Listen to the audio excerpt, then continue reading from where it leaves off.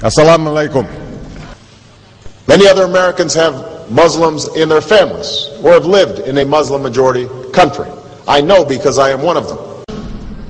But my father came from a Kenyan family that includes generations of Muslims. As a boy, I spent several years in Indonesia and heard the call of the azan at the break of dawn. I have known Islam on 3 continents before coming to the region where it was first revealed. That experience guides my conviction. You're absolutely right that John McCain has not talked about my Muslim faith.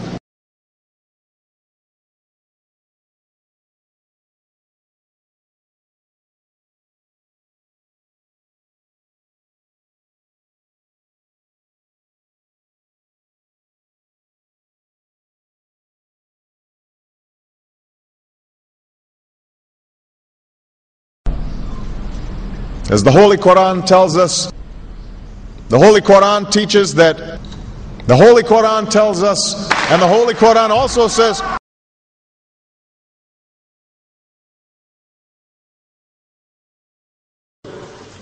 we will convey our deep appreciation for the Islamic faith, which has done so much over the centuries to shape the world.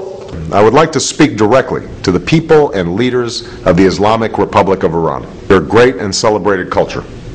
Over many centuries, your art, your music, literature, and innovation have made the world a better and more beautiful place. We know that you are a great civilization, and your accomplishments have earned the respect of the United States and the world. I also know civilization's debt to Islam. It was Islam at places like Uluzada that carried the light of learning through so many centuries, paving the way for Europe's Renaissance and Enlightenment. It was innovation in Muslim communities that developed the order of algebra, our magnetic compass and tools of navigation, our mastery of pens and printing, our understanding of how disease spreads and how it can be healed. Islamic culture has given us majestic arches and soaring spires, timeless poetry and cherished music, elegant calligraphy, and places of peaceful contemplation. They have fought in our wars, they have served in our government, they have stood for civil rights, they have started businesses, they have taught at our universities, they've excelled in our sports arenas, they've won Nobel Prizes, built our tallest building, and lit the Olympic torch.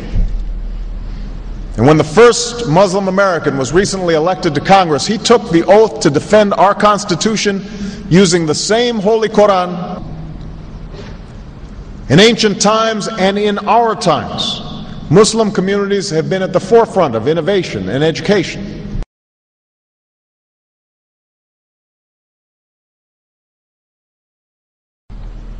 Islam is not part of the problem in combating violent extremism. It is an important part of promoting peace.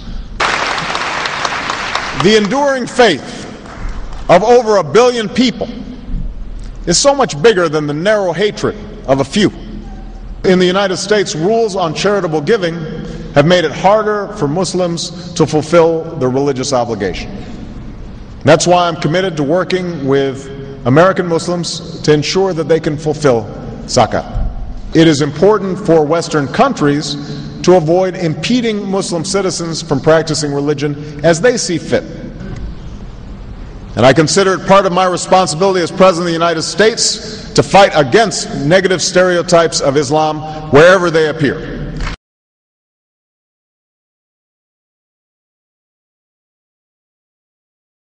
We are no longer a Christian nation. We do not consider ourselves a Christian nation. The United States has been enriched by Muslim Americans.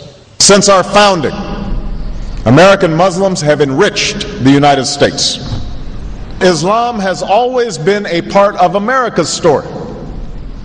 There is a mosque in every state in our union.